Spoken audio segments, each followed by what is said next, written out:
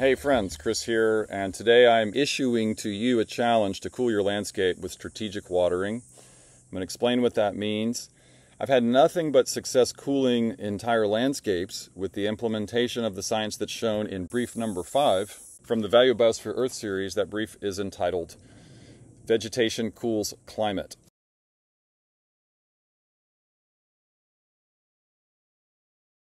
So over this shoulder you have a deciduous tree, over that shoulder you have a needle leaf tree. Deciduous trees have these broad leaves, these green leaves like live oaks, maples, sycamores. The needle leaf trees are the ash junipers or the cedars and the pines, the trees that have cones. These trees, when they're moistened, will release a cooling, moist wind into the whole system that then the vegetation can share, and that will cool your landscape.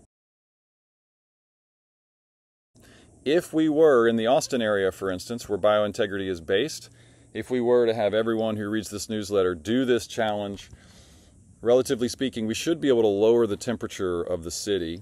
I've had success with that in the past, which I'll explain in a future video. I've also been able to make rain. There are links to those notes below in the comments, and I will explain that more in the future. I'm excited to share all that.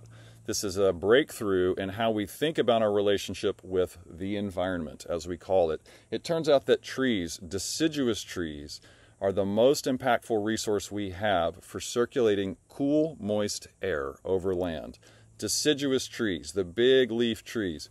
So what you want to look for is a big trunk, big canopy deciduous tree where you live or work, and then take on this challenge. Let me back up a little bit and tell you what I'm talking about. I have been able to consistently generate systemic cooling with 3 simple techniques. I'm going to show you 2 of them today. I've been experimenting with this science since 2019. The very first time I took what I read about how the Amazon makes its own rain and applied it to live oaks in central Texas, I got rain 45 minutes later. Same thing the second time. That's not going to happen this time of year. There's not enough moisture, generally speaking, in the air to generate rain, but you can generate systemic cooling. This is consistent. I have notes on these things again in the comments below. And now let me tell you about your challenge. I'm challenging you to take 12 to 15 gallons of water and put it on the largest deciduous tree where you live or work. The average American shower is 17 gallons, so less than a shower. You could skip a shower if you're concerned about the water use. But this, again, is the most efficient way to use water that I'm aware of for cooling, for mitigating and reversing global warming, and therefore the impacts of climate change.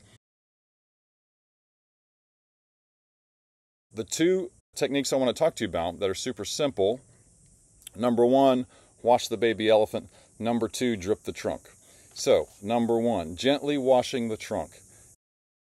So you can take a small bucket and pour it around the trunk as high as you can. Gently pour the water down the trunk so that it saturates into the bark and go all the way around so that you make a 360-degree moist, saturated bark section. That can be from 1 foot down or 7 feet down, however high you can reach, and just cover that bark with moisture.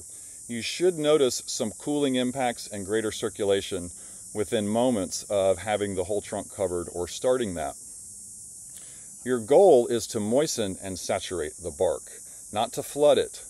When you're working with trees, think about how you would try and help a child who is dehydrated. If a child says, "I need a drink of water," you don't pull out a fire hose and spray them in the face. You give that child the right amount of water, and that child intakes the water at the rate that's right for them. It's the same with these deciduous trees. You want to wash their trunks gently, let the water pour down the trunk, just like as if you were washing your own body gently, or your own baby gently. And then you want to drip trickle through 5-gallon buckets. This is technique number 2, the roots of the tree. Take 1 5-gallon bucket, put a small hole in it, put the bucket right up against the trunk, fill it with water and let it drain naturally. This should take 5 to 10 minutes. You want a small hole. And then move the bucket and fill it again and let it drain again. That's it. This whole action of washing the trunk and then dripping the trunk or dripping the roots next to the trunk shouldn't take you more than 15 minutes once you have the pieces you need in place. You should notice a slight cooling immediately. If you have more than one good-sized tree or tree canopy, Do all of them. This is not a bad use of water. This is an incredibly effective use of water. We can cool landscapes as far as the vegetation is connected based on the amount of moisture that's in the system. So we put moisture back into the system. All of what I hear people talking about for mitigating drought is cutting trees, mowing, all these things. That's the opposite of what we should be doing. It turns out that to stop drought, you need to water the right trees. You need to water the trees, the deciduous trees. They will share the moisture across landscapes through soils, through vegetation, through the air, to other trees and other canopies. And we can stop fire with this technique. We can reverse drought if we scale this up and start thinking logically about the way the environment actually functions. My work as an ecologist has always been about trying to understand function of the other organisms on this planet, and these deciduous trees are our best asset for stopping and reversing global warming at local to regional scale. Once you have your bucket out and your hose and everything set up, again, this is not even 15 minutes of work for you. This is about 15 gallons perhaps. Doing this is enjoyable. Doing this is life-saving. You are saving the trees that bring value to that property and the other vegetation on that property and the other life in that system. Doing this reduces wildfire risk immediately on that property and helps promote greening further down. It's hard for things that are green to catch on fire. This is the most efficient and only real way to create moist, cooling winds on landscapes is to water deciduous trees. I have gobs and gobs of notes on this. Again, links in the comments below. This also is the best way to keep the carbon that's in the landscape so that it doesn't drought and emit more greenhouse emissions. And by the way, by greening up these trees, these deciduous trees with the broad leaves, they will then photosynthesize as they inhale and exhale and come back online, and that pulls more carbon out of the atmosphere. That's an additional heat reduction benefit. These are greenhouse gas reducing organisms. They eat the carbon. They hold the carbon that we want to pull out of the atmosphere, and other greenhouse gases such as water. So you want to encourage your trees to grow, your vegetation to stay green in this time of year through these simple, super water efficient waterings. This will also revitalize the biodiversity around the building that you're working near. Whether you own the place, whether it's an apartment or an office building or your own home or your ranch or whatever you have, you will see as you irrigate these trees, you will see biodiversity come back to that area. I just did last weekend a friend's giant live oaks and then left for the day, and about 30 minutes after I left, he texted, what have you done? There are birds everywhere. It's amazing. This is what happens.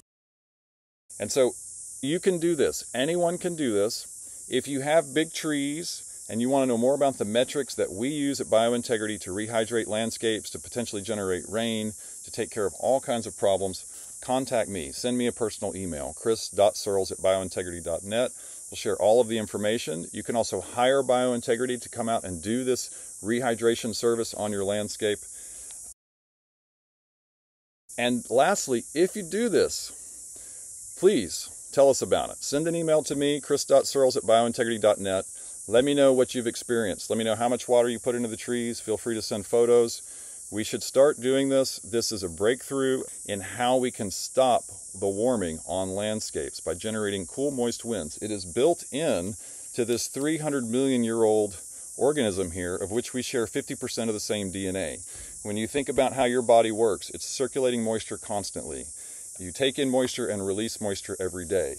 We're giving the moisture back to these trees that are the best of any resource we have on the planet for reducing the heat on your landscape, circulating cool, moist winds, and hopefully bringing the rain. Thanks for watching the video. I do want to hear from you if you get involved. There will be a lot more on this as soon as possible. Thanks again.